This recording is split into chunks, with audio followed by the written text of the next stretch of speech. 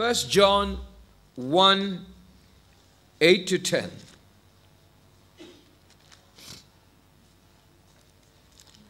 And then chapter 2, verses 1 and 2. Let's read together. 1 John 1, verse 8. Reading. If we say that we have no sin, we deceive ourselves, and the truth is not in us. If we confess our sins, He is faithful and just to forgive us our sins and to cleanse us from all unrighteousness. If we say that we have not sinned, we make Him a liar, and His word is not in us. Now 2 verses of chapter 2. My little children, these things write I unto you, that ye sin not. And if any man sin, we have an advocate with the Father, Jesus Christ the righteous. And He is the propitiation for our sins, and not for ours only, but also for the sins of the whole world. Our topic for today is Christian and his personal sins. Sin is Christians' biggest problem on this earth. Some people think it's lack of money that is the biggest problem. Some people think it's the sickness that they are troubled with. That's the biggest problem. Some others think, well, it's the persecution that they face. But I do not think so. Yes, lack of money, sickness, persecution, all have its severity. Nobody denies it. Nonetheless, the greatest trouble that a Christian faces is a sin. So at the very outset, I want to challenge you to consider this. Have you ever realized your sin has been the greatest trouble that you faced? Or you just passed over it? Oh, everybody got sin, so it should be okay. Since I'm doing well, those little sins are okay. Is it how you think? There is no greater danger than the sin that hides within us, which we cherish either secretly or sometimes openly. There are Christians who are very daring to openly admit that they have certain sins and yet leave it untouched, giving all sorts of problems to the dear ones, to parents, to children, to spouses, to all those who are around. Now, as we learned last Lord's Day, sin or walking in darkness is a hindrance to our Christian fellowship. It gravely damages not only our Christian joy and effectiveness, but also the sweetness of Christian fellowship. Wherever there is sin, it's going to affect relationship, Christian relationship. Let's say if you are a married couple and both are Christians, if sin creeps in, the sweetness that you enjoyed, the excitement with which you got married will all soon evaporate. It will become a very difficult relationship. And so it is in your business, in your workplaces, and even in the church. Sin destroys the sweetness of fellowship. So sin must be dealt with, and we must be willing to mortify the sin within us. And the Bible has very clear warning and caution against sin that prevails. And it urges us to give up, mortify the sin in our bodies. Now here is Apostle Paul's urging, Colossians chapter 3, verse 5. He exhorts us, mortify therefore your members which are upon the earth, fornication, uncleanness, inordinate affection, evil concupiscence, and covetousness, which is idolatry. He says, mortify your members which are upon earth. If you are functioning in a carnal way, the Bible says it's time to kill it. No mercy, no sympathy, no second thought. Kill. Mortify. You know, when God says slain, you must slay. If you don't, it's going to displease the Lord. When King Saul was sent to Amalekites to destroy them, God said, destroy them all. Even their beasts, even their cattle. But King Saul brought back all the fat cattle and said it is for sacrifice. And the Lord said it is better to obey than to sacrifice. It is better to obey. Some of you would say, oh, I just want to prove that God is gracious. So let my sin be there so it will make God look more gracious. No, don't do it. You may be walking in the same peril as King Saul walked. Hebrews 12, verse 1. A similar exhortation is given to us. Hebrews 12:1. Wherefore, seeing we also are compassed about with so great a cloud of witnesses, let us lay aside every weight and the sin which doth so easily beset us, and let us run with patience the race that is set before us. So we are commanded there to lay aside every weight and the sin which doth so easily beset us. Some Christians have this attitude saying, oh, look, the Bible says there are such a thing called besetting sin. Pastor, this is my besetting sin. It's not easy to be put aside.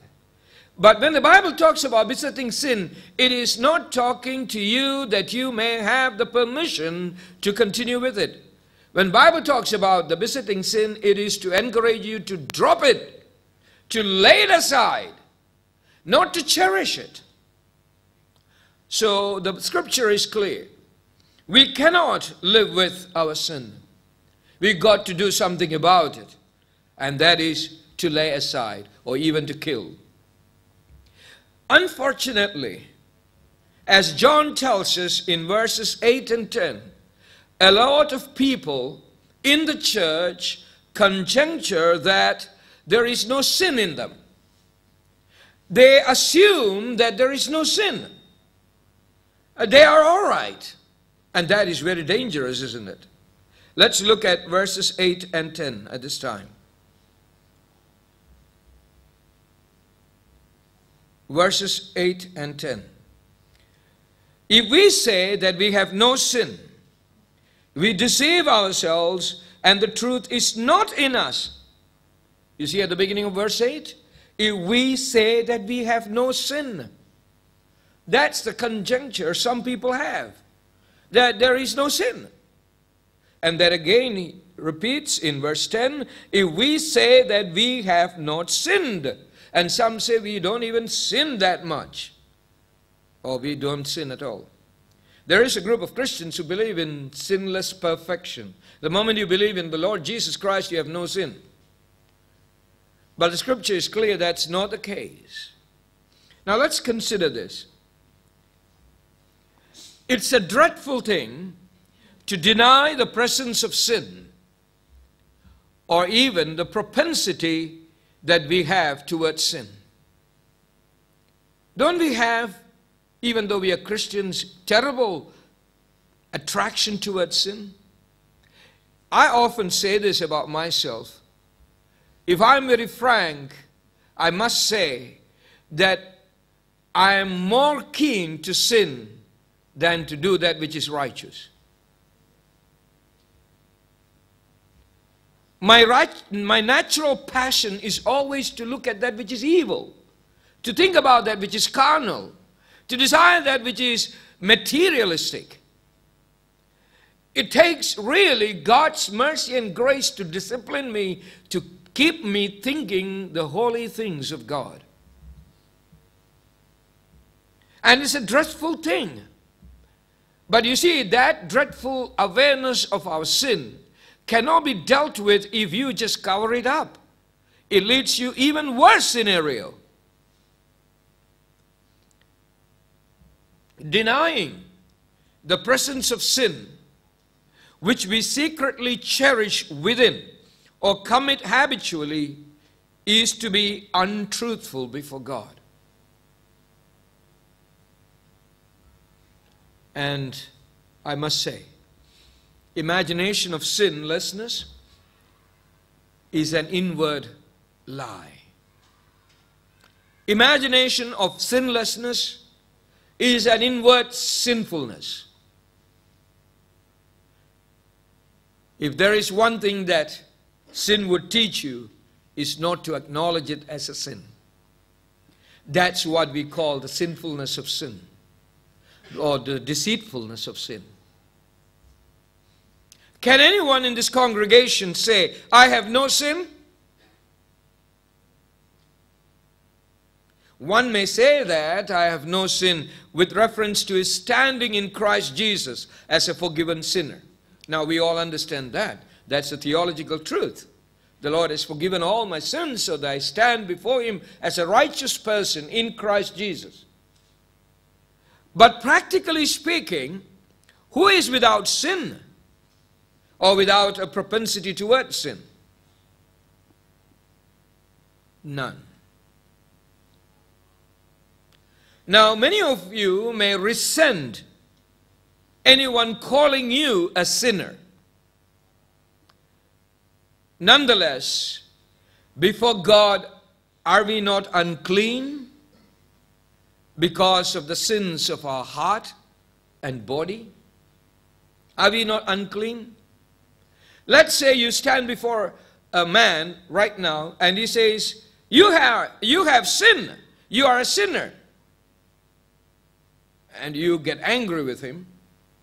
And then the next moment you stand before God and God says, you sinner. Well, I don't think you will be very angry. You cannot be.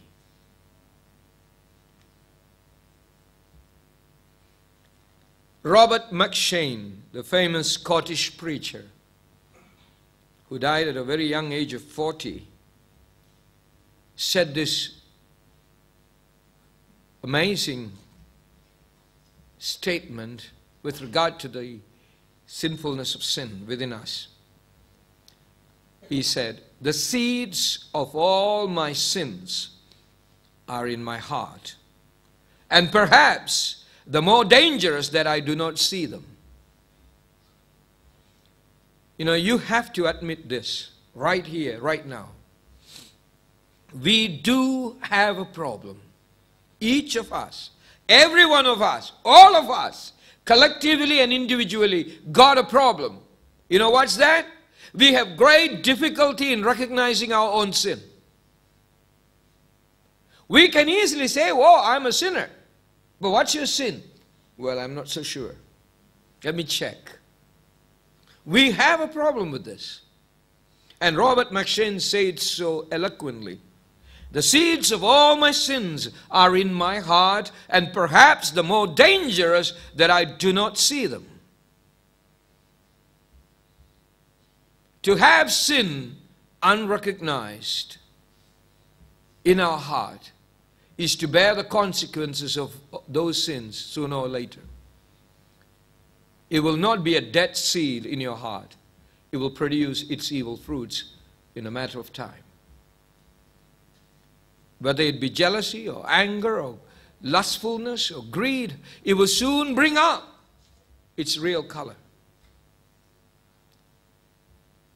Another Puritan writer, C. Stanford, has written about our sinfulness in this way. Please listen to this.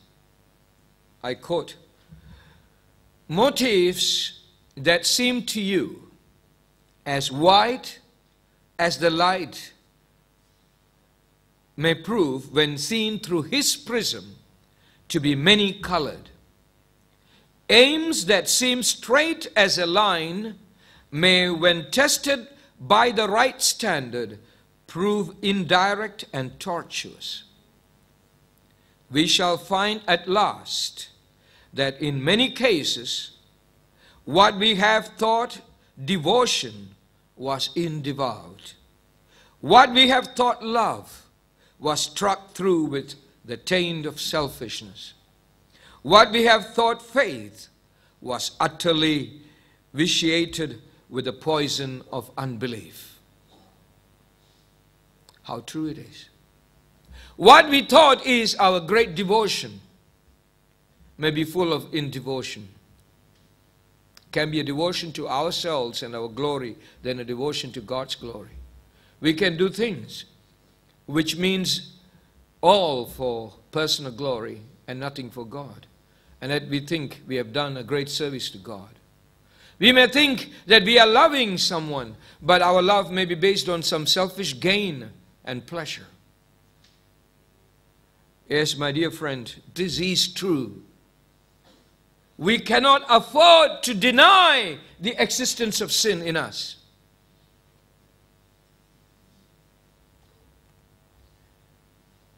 Now let me go further. The scripture in verses 8 and 10 talks about the consequences of conjuncturing sinlessness. You know, there is great consequences that you and I must be aware of that will result from assuming that we have no sin. First, we deceive ourselves. And that's the problem of conjuncturing sinlessness in our heart. Verse 8 says, if we say that we have no sin, we deceive ourselves. Please understand the gravity of that statement. We deceive ourselves. Let me ask you, can an enlightened, sane mind say that he has no sin? I repeat, I hope you capture the gravity of the thing that I'm trying to bring across. Can an enlightened and sane mind say that he has no sin?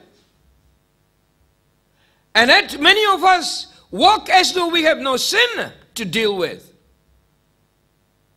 Yet we spend our days and nights without confessing sins. Are we not deceiving ourselves? You know how dangerous it is to be fooled? I was reading some reports about what's going on in the United States with regard to these election campaigns for the presidency. Now, of course, they are still fighting within the parties, and one of the most popular fight is the one between Hillary Clinton and Barack Obama. And, you know, recently, many of you noticed, Hillary is very upset about the verbasso of Obama, and she's attacking him. And the latest thing that was going on brought out very interesting statements from both camps. Hillary said, you can make me a fool, but the worst is I'm made fool twice. You know what she's saying? If you fool me once, I understand. But if you fool me twice, I'm the real fool, because I allow you to fool me a second time. Now, how terrible it is with us. How many times are we fooled? By sins, and yet walk about without confessing sins? Are we not terrible fools? Not twice, not thrice, not 10 times, not 100 times have we been fooled to think we have nothing much to repent, isn't it? We deceive ourselves.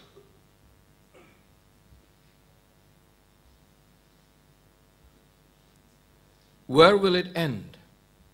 A young man who starts lusting after a girl because of certain terrible movies he watched would probably end up raping a girl sooner or later and live in the fear of it.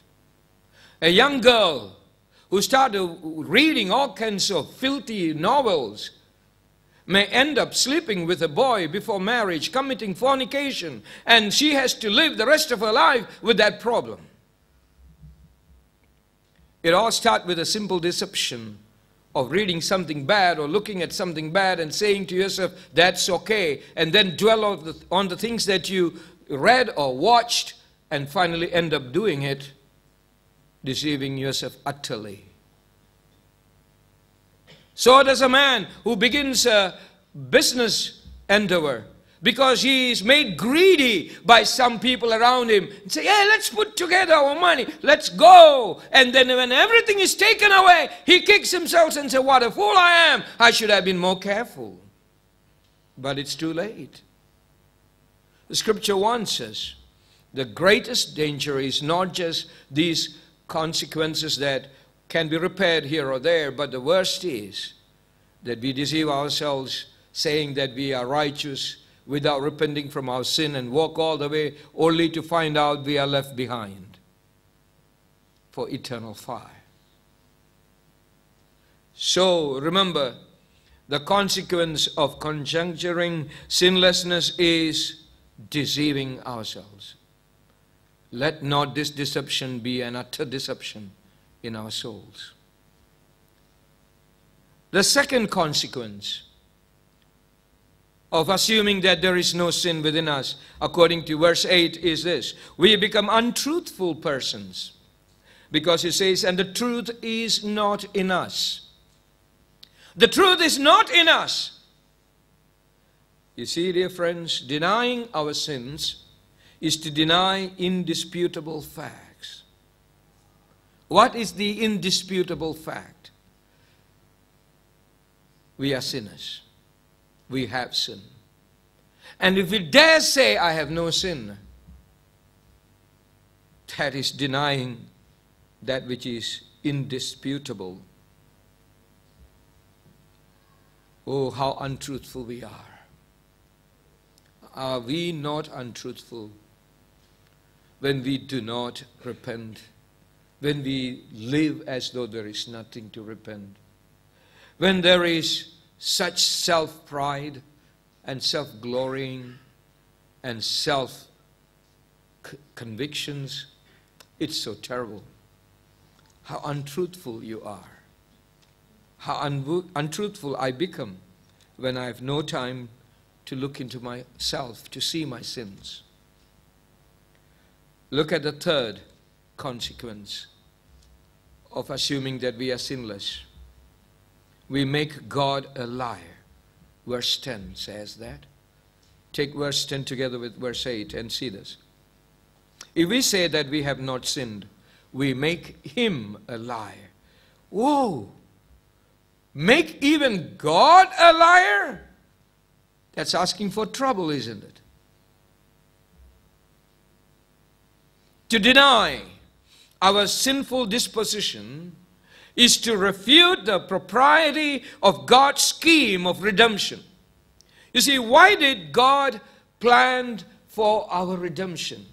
Why did he make the atonement of his blood a perpetual thing for us? Why did he make us, or make for us, a part of salvation? Why did he make all those promises? Because he knows we are sinners. It is for sinners that Jesus Christ came. If there is no sinner, no Savior is needed. So let us not make our God a liar by our self-justification. Even today we need him. We are sinners if God's forgiveness is not received. Oh, let's not make God a liar. That's a serious thing to do. The other consequence of denying the presence of sin is found at the end of verse 10. And that is that we are unbiblical men.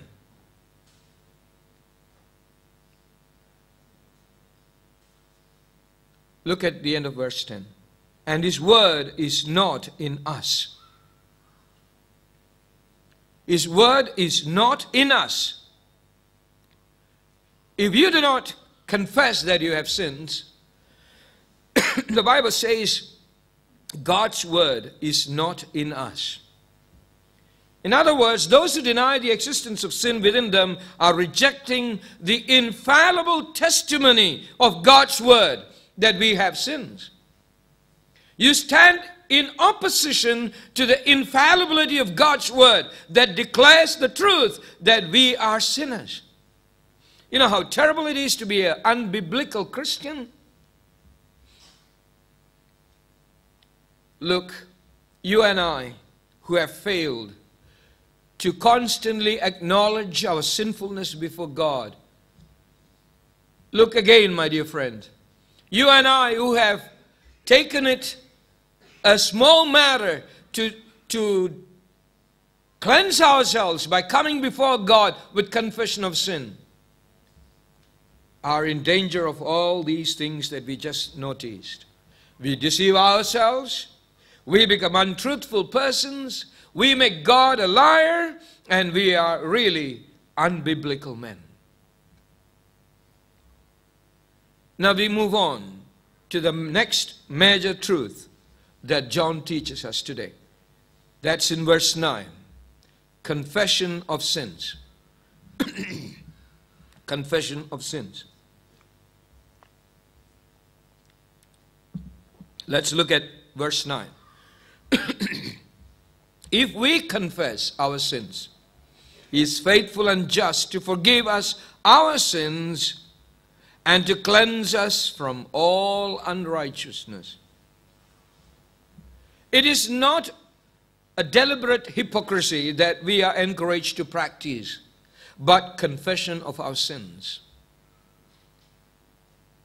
The Bible doesn't give us any room to think that we can go to church and get involved in all kinds of activities and then go home without confession of sins. Open not your mouth in song because you think you are outright righteous. Do not stretch out your hands with money in it and think that, oh, God is going to take it because after that I can feel good, I've given. You know, dear friends, one of the greatest problems, I must say, is that we often go away from the church like a man who paid his income tax and feel very good about it. I owe the government nothing. You know, we sometimes agree, okay, I got some sins. I got no time to think about all these. I often make these mistakes. It's part of me. It's me. You either like it or you hate it. That's what you get when you deal with me. I'm a sinner. Okay? No problem. But look, I'm going to church. I'm going to worship God every Lord's Day. And that's a new resolution in 2008. And I'm going to do it. And I've been doing it for 2 months now. And I'm pretty good in it. I'm early. I'm earlier than some of our elders and pastors. And I'm doing it well. And I'm not rushing out. I'm, trying to keep that good spirit of fellowship in the church. I'm contributing. And recently I've been giving my tithes regularly. Oh, look, I owe God a lot of things, and these are things I owe, my sins. And look at here, I'm doing some good things, isn't it? Look at them. I'm going to church. I'm staying there a lot more than before. I'm giving my tithes, and more than that. That makes me happy. Here I go singing. Sweeter as the years go by. Stop there, God says. What? Are you preaching a religion of righteousness of your own? Some of us are Roman Catholics by practice. Don't get angry with me, okay? We can preach, oh, justification is by faith, by grace. And then go away thinking that our sins are taken care of because we give something really noticeable to God. And they are not insignificant. You know, I gave $10,000. Or I gave really good service today. I sang beautifully today. Or I helped to move the Holy Communion table. That's even better.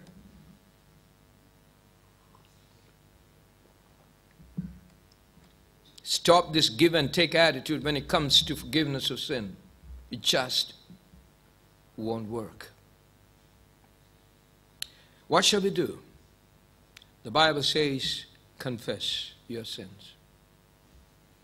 God cannot be fooled. God does not preach a hypocritical religion toward us. He requires us to confess our sins. He tells me to repent from my sins. Let everyone say this. It is my sin that the Lord wants me to forgive. From that phrase, if we confess our sins, may I suggest two things? Firstly, acknowledge before God that you are a sinner. Acknowledge it, even now, right now. Tell it to God. Lord, I am a sinner, a terrible sinner indeed. Can you say this truly from your heart? That's what God wants to hear.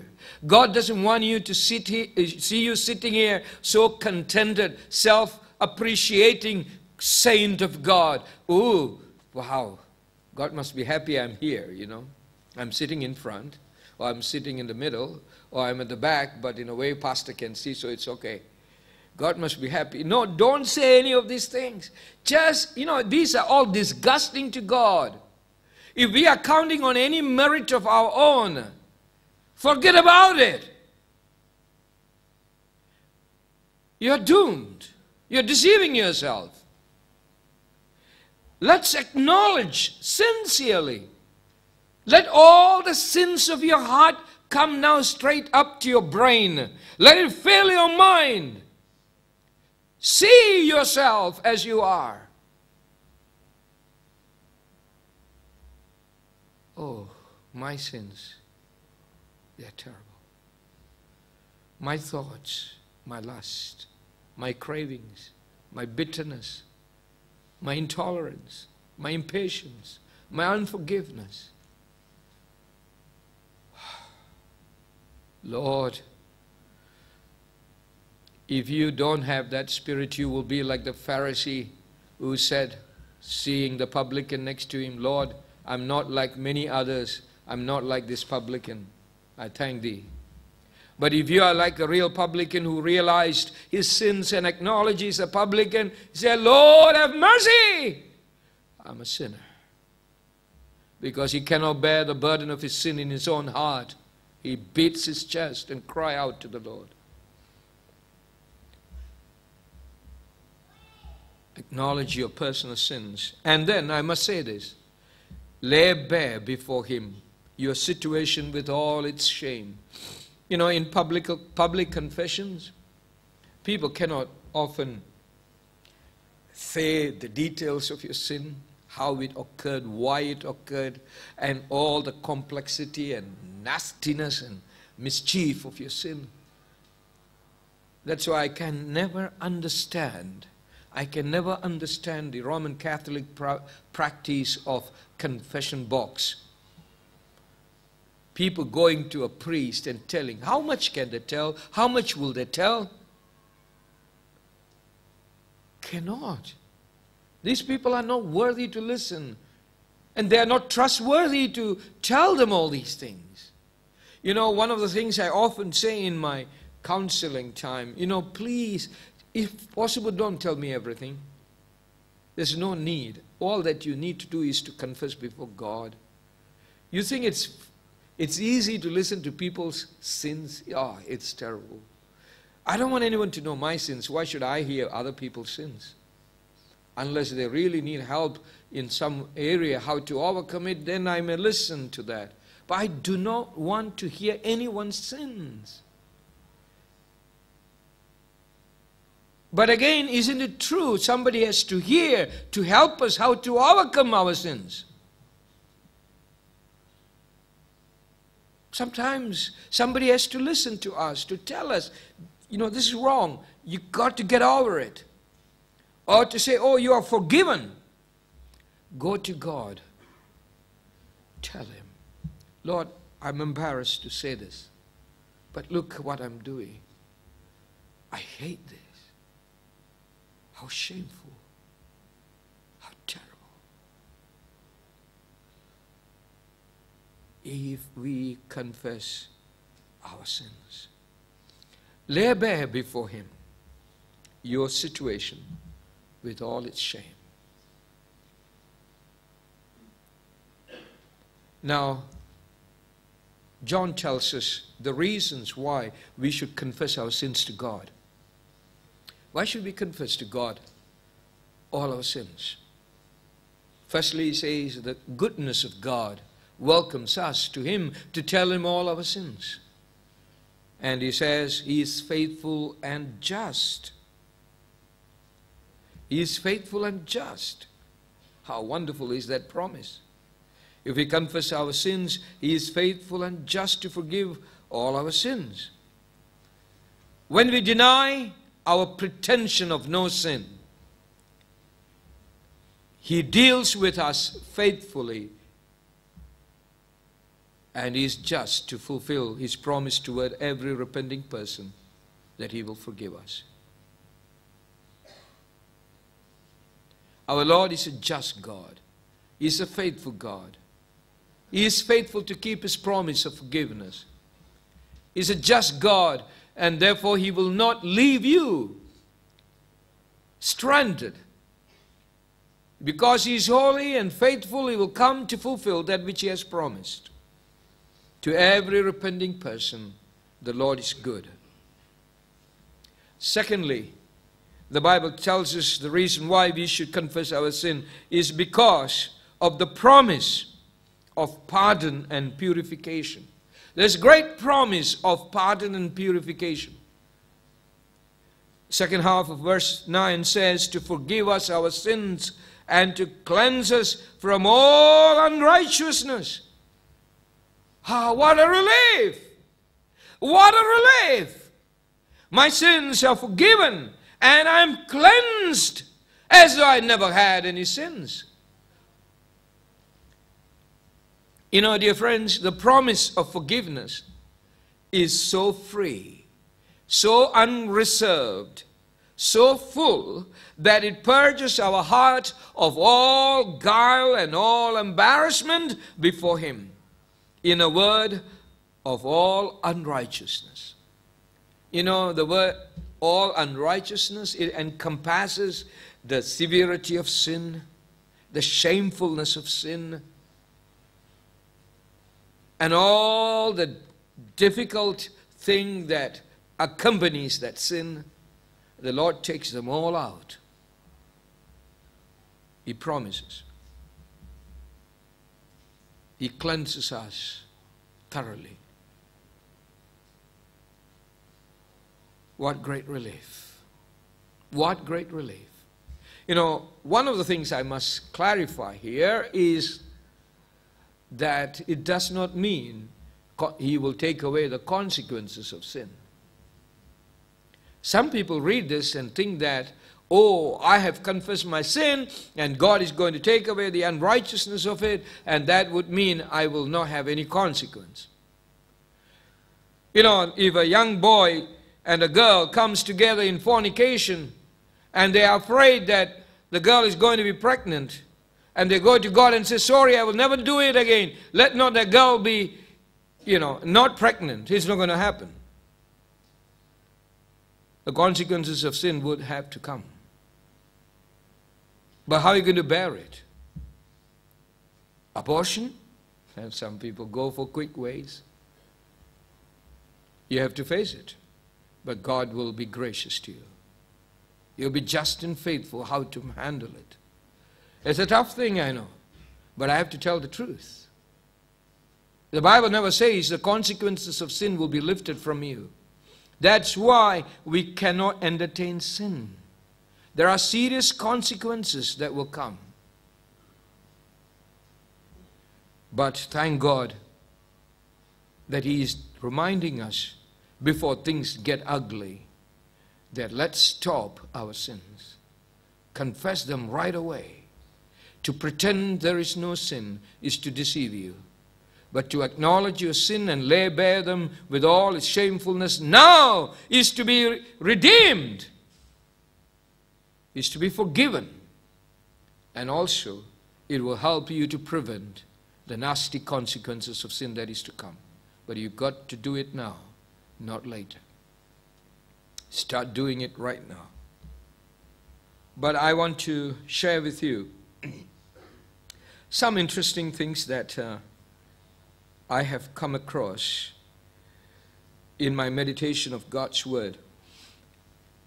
And I want to talk about how sometimes we are deceived by ourselves and the sins within us, concerning the sin within. How we get deceived by the sin within us to pretend to be holy and deny the existence of sin within us.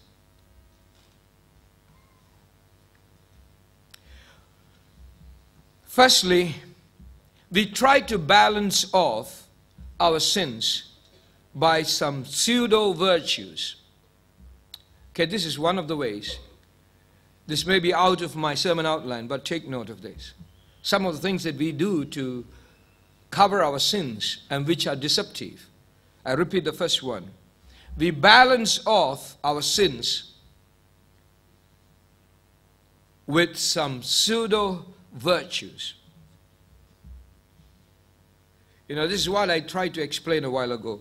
We do a kind of bookkeeping, a debtor-creditor account with God. On one side, we acknowledge, okay, these are my weaknesses. On the other side, we write down so-called meritorious work we do and pass it off as balanced, check, signed. Stop this nonsense.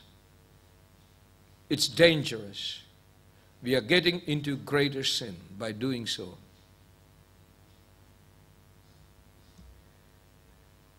Second thing that many of us do in order to cover our sin and deceiving ourselves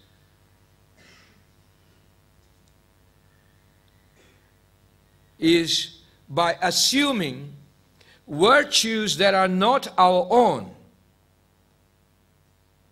as ours.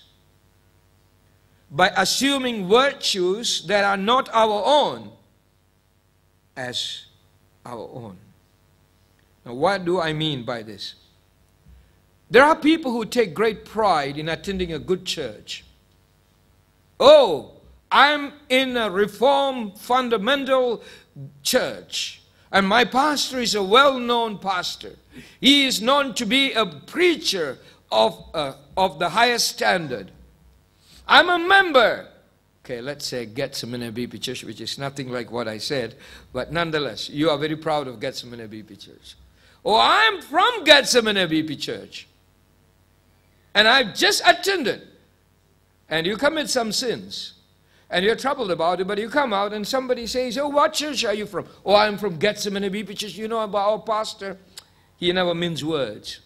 He attack, but I still attend. I like the way he preach, you know. You put on somebody else's virtue, your church's virtue on yourself, and pretend that you have no sin. Or you may say, oh, I'm from a Christian home. My parents are Christians. They do pray for me every day. We have family prayer meeting every day. We do worship God. My surname, Koshi, you know. My grandfather was a preacher. My father is a bishop. I am a pastor. And my son can say, oh, I got a long line of spiritual scars. Useless.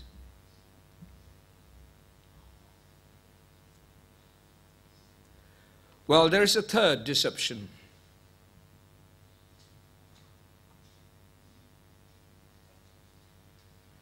He takes the virtue that is not his and rejoices in them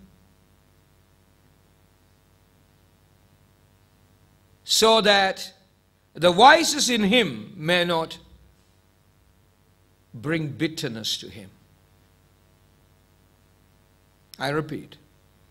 He takes virtues that do not belong to him and rejoices in it so that the vices within him may not embitter him.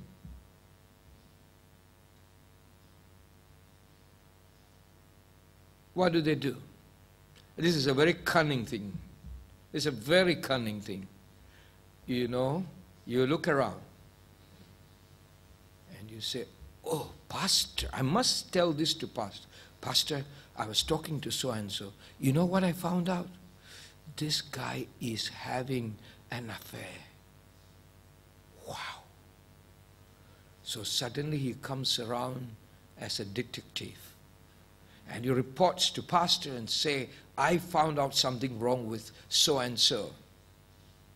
He never says that he is watching pornography day and night. He doesn't say the kind of vulgarity that he utters with his friends. God knows that. That is okay. So he comes out a righteous man by putting on the garb of righteousness which doesn't belong to him. He's trying to be very righteous by pinpointing somebody else in. So what is the robe he's wearing now? One of a spiritual mentor. One of a righteous man. One of a spiritual counselor, when he shouldn't have taken it. And some of us are good at it.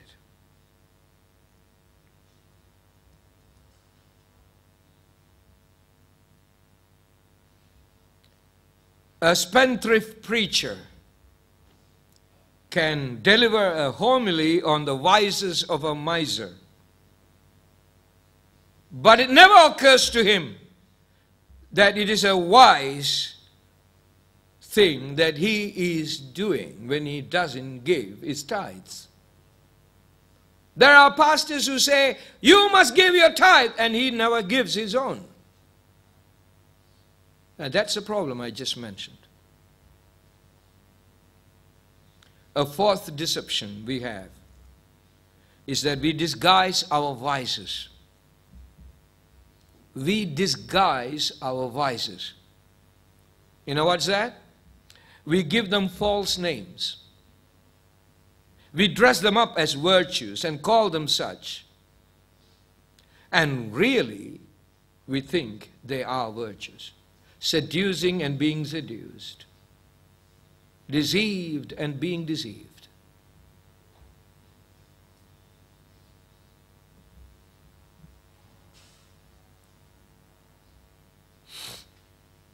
A young man steals from his father's pocket,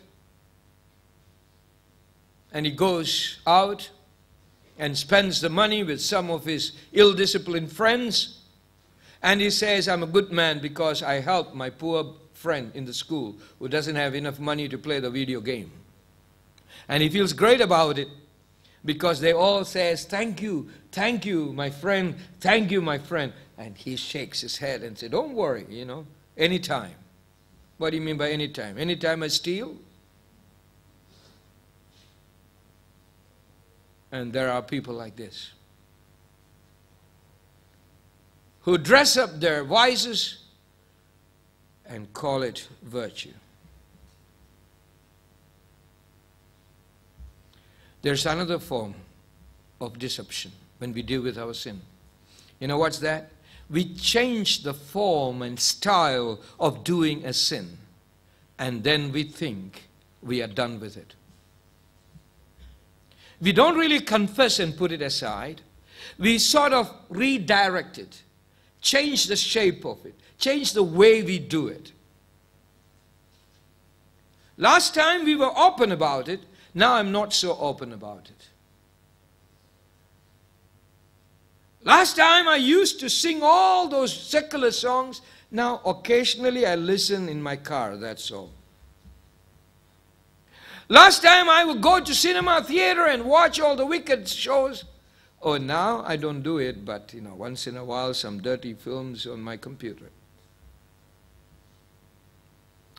We try to reduce the frequency of certain sins and the shape of it and the length of it, and then we think that we have done with it. No. That's deception. Let's ask, what are we doing?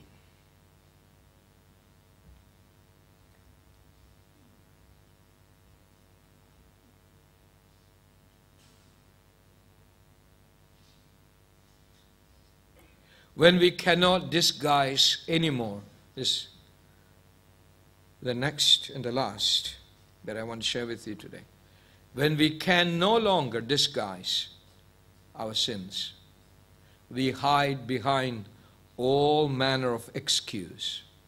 Like King Saul said, "Oh, I brought all this back because I wanted to offer to the Lord." So Samuel said, "It's better to obey than to sacrifice." We find fantastic excuses. You know, I see this so often in my life, in my family life, in my children's life. Sometimes my children would say, "Daddy, do you know what he did? He did this." "Really? Bring him here. Ask him to come and see me." After a while, the other one says, "Daddy, you know what she is doing or he is doing?" So what is he? "The same thing that he accused of me." "Okay, bring her here. Or bring him here." So why do it? Because he did a while ago, so I thought I'm okay. Now this is what I always say. Do not justify your sin by the sin of somebody else. "Oh, he provoked me, so I slapped him. He slapped me, so I stabbed him. He stabbed me, so I killed him." Excuses. Excuses. Because no more covering. No more disguising of it. The Bible says if we sin and if we do not confess, we deceive ourselves. There is no truth in us. We make God a lie. How dangerous. So dear friends, let's confess our sins. As chapter 2 tells us, you know, let's not forget that. The goodness and promises of God is willing to forgive every humble and readily repenting sinner. This is what we read. We will talk about this passage next week at length, God willing. "My little children, these things write I unto you, that ye sin not. If any man sin, we have an advocate with the Father, Jesus Christ the righteous, and he is the propitiation of our sins, and not for ours solely, but also for the sins of the whole world." What a wonderful Savior is our God. He has given us his Son to be our perpetual mediator before God, that all our sins may be forgiven. Let us not hide our sins, but come with all its shame to our faithful and just God, who promised to forgive us. You are not the only one who needs to do it. I'm not the only one who has to repent. All the great men of God in the past has admitted and repented readily. So let our hearts also repent from our sins. Here is an example in conclusion. David, after committing his great sin of adultery with Bathsheba, cried out in Psalm 51, "Have mercy upon me, O God, according to thy loving kindness, according unto the multitude of thy tender mercies, blot out my transgressions. Wash me thoroughly from mine iniquity, and cleanse me from my sin. For I acknowledge my transgressions, and my sin is ever before me." My sin is ever before me. Is your sin before you? Do you see them? Or are you hiding it? It's dangerous. And let's learn lessons from God's word and from the life of godly men, and learn to rely on God's goodness for the forgiveness of sin. Paul, the great apostle, said in 1 Timothy 1:15, "This is a faithful saying, and worthy of all acceptation, that Christ Jesus came into the world to save sinners, of whom I am chief." He didn't say, "I was chief. I was a chief sinner before I became a Christian." He didn't say, "I was a chief sinner before I became an apostle." He says, as he writes this letter as an apostle, that I am chief. Among who? Among sinners who need a Savior. You and I equally need our Savior. Right now, right here. For our sins are before us and before God. Do you see them? Or do you try to hide them? Let's do not deceive ourselves anymore. Let's go to God and ask Him to be merciful, to forgive us. Humble ourselves. Let's pray.